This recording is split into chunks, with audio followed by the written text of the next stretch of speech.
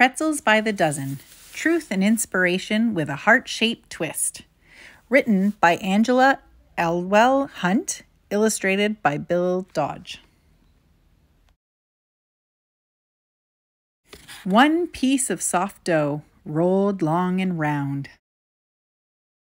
Two ends of dough rope twisted and pressed down. No one knows the name of the monk who made the first pretzel in AD 610, but we do know that he called his creation Pretzels. 3 windows facing the rising sun, Father, Son, and Holy Spirit are the 3 in 1. 4 hungry children praying to the Lord. When their prayers are said, they earn a tasty, warm reward. That first pretzel-making monk gave pretzels to the children as a reward for learning their prayers. The 3 holes in a pretzel are said to represent the Trinity, one God in 3 persons. At 5 o'clock, the sky is dark before most people wake. A pretzel maker falls asleep and lets the pretzels bake. His boss comes in and shouts, "Oh no, I have an awful hunch. You've ruined them all." But then they find that well-done pretzels crunch. The first pretzels were soft like bread, but one morning a tired pretzel maker fell asleep at his oven and forgot about the pretzels over the fire. The flames died down and the pretzels baked for longer than usual. But the crunchy result was a roaring success. The toasted pretzel remained fresh far longer than the soft variety. 6 royal hearts are joined today, parents, bride, and groom, happy that the Lord has spread his love throughout the room. The bride picks up the wedding bread and gives her groom a grin. They say a prayer, they make a wish, they pull to see who wins. A woodcut dating from 1614 pictures a pretzel used as a marriage knot to unite 2 royal families. Wishing on a pretzel became a common ritual at weddings. The bride and groom made a wish and pulled. Whoever broke off the larger piece of the pretzel won. But since the bride and groom each wished for happiness together, both were winners. 7 children on New Year's Day, believing God is good, hang pretzels around their necks and frolic in the woods. A pretzel necklace, they believe, ensures God's love and joy, and so a yummy snack is given to every girl and boy. Pretzels began to symbolize long life and God's blessings. On New Year's Day, children of the Black Forest wore pretzels on loops around their necks.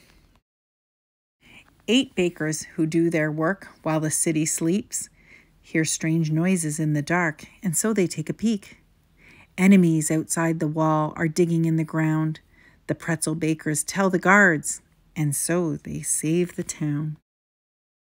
In 1510, the city of Vienna was saved by a group of pretzel bakers. Because the bakers rose early to begin their work, they alone heard the noise of enemy Turks who were trying to tunnel beneath the city walls. For their role in protecting the town, the Austrian emperor bestowed a special coat of arms upon the brave pretzel bakers.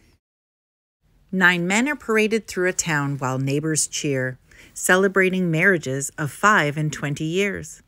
To show their godly gratitude and prove they're not regretful, the men toss candy, fruit, and coin, along with crispy pretzels.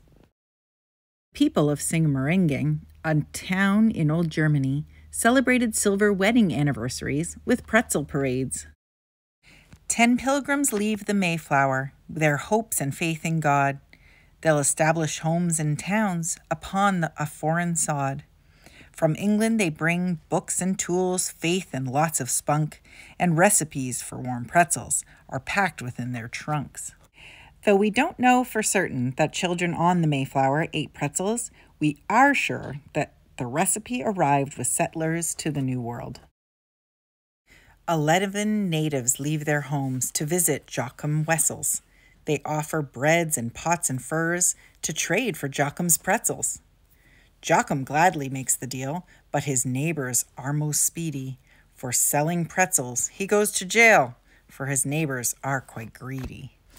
Joachim Wessels and his wife really were arrested for selling pretzels to Native Americans in 1652.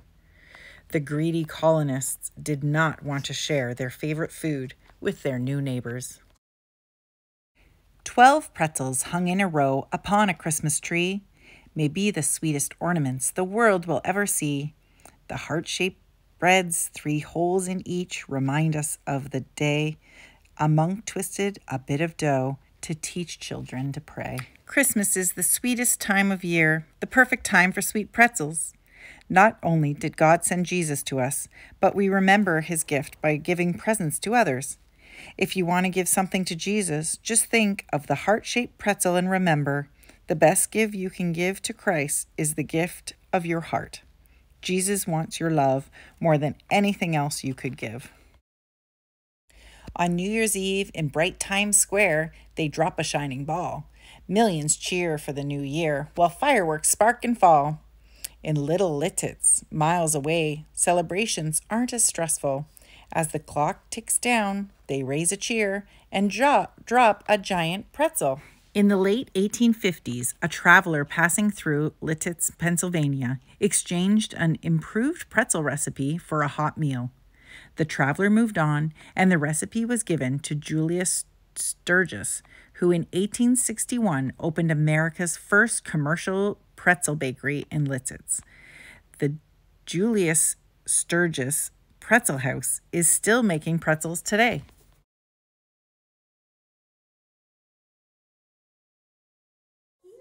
It goes like this, so like the arms praying. That's so awesome. Put it down like this. So awesome. Yes, and then pinch that together to there, and that together to there. Good job. So my first one didn't quite turn out as well as Mateo's did. Yummy!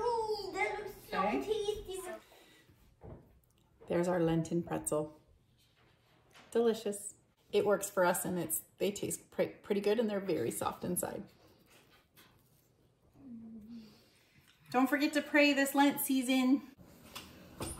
I hope in this Lenten season that you can enjoy a pretzel at home.